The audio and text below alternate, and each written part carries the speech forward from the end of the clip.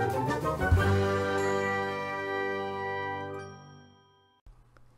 everyone, welcome to my channel where learning art is fun. I'm Sarah, and in today's video I'm going to show you how I paint some fruit on some stones or rocks, and I decided to choose an avocado and a lemon, but of course you can do whatever you like if you want to try this at home, but let me know in the comments box whether you tried it or if you tried something else. I've also got a couple of examples of other rock painting fruit that I've done, so if you hang on till the end of the video you can see what I did for those. And I will also link in the card above some other of my stone painting videos if you want to go and check those out as well. I'll also put all the items that I used in the description box below if you want to go and see which items I used. So I started off with the avocado, and I began just by adding a dark green outside to the avocado, and with this one, because it was quite dark, it didn't need too many layers. But obviously if you're doing a lighter fruit or if your stone's slightly darker, you may need to add a couple more layers.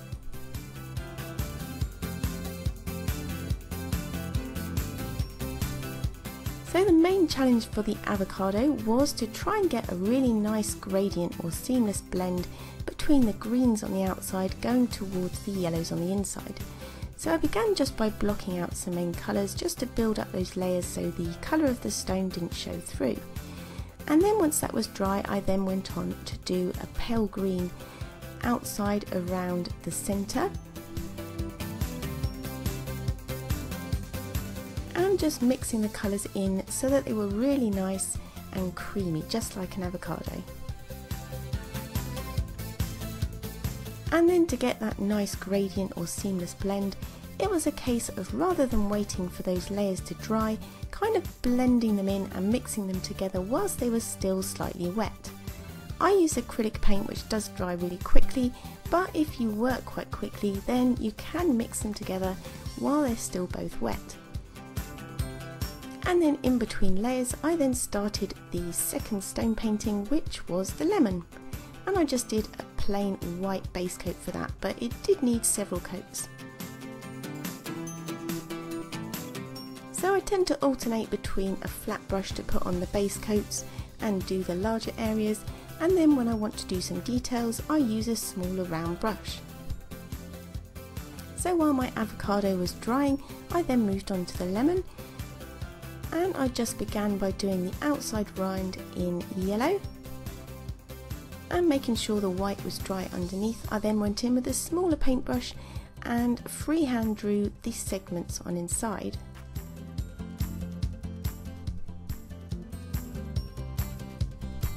If you want to be really neat about it, you can outline them in pencil first, and that will make sure that you get them all even, but I just decided to do it freehand.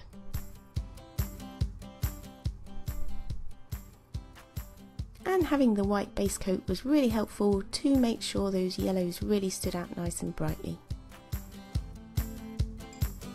And once my avocado was dry and while my lemon was drying, it was then time to add the central stone to the avocado. So again I just did this freehand, but if you want to, you can draw an outline in pencil or pen first.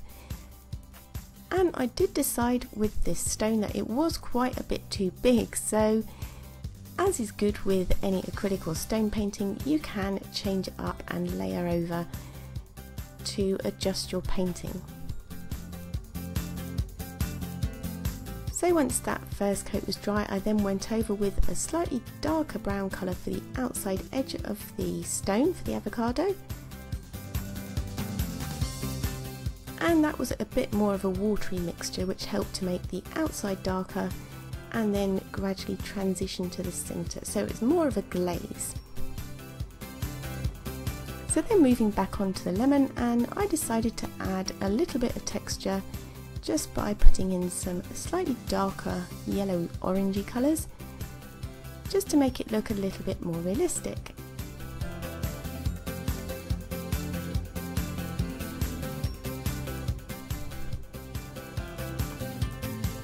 Now I did wonder with this particular little project whether or not to add some character faces to my fruit.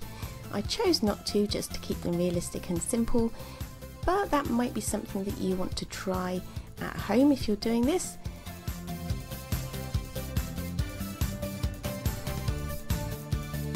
But being that I couldn't decide, I thought I'd leave it. Perhaps let me know if you think I should have put some funny faces or characters onto the fruit after I'd finished.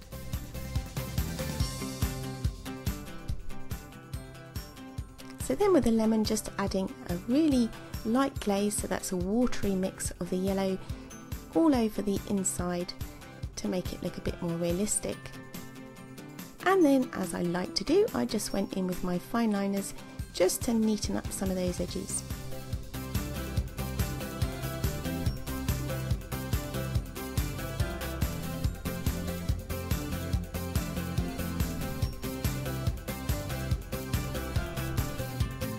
So don't forget to let me know what you thought of this video. Like, comment and subscribe to my channel. And if you've got any ideas for anything else you'd like to see me paint, or indeed any ideas for future videos, then please drop a comment in the box below. So just finishing off the avocado now, just by going around that central stone and making it look a little bit more realistic so it stands out. And here's some examples of a couple of others I did, a kiwi and a strawberry. So that's all for now. Thank you for watching, and I'll see you in the next one. Bye!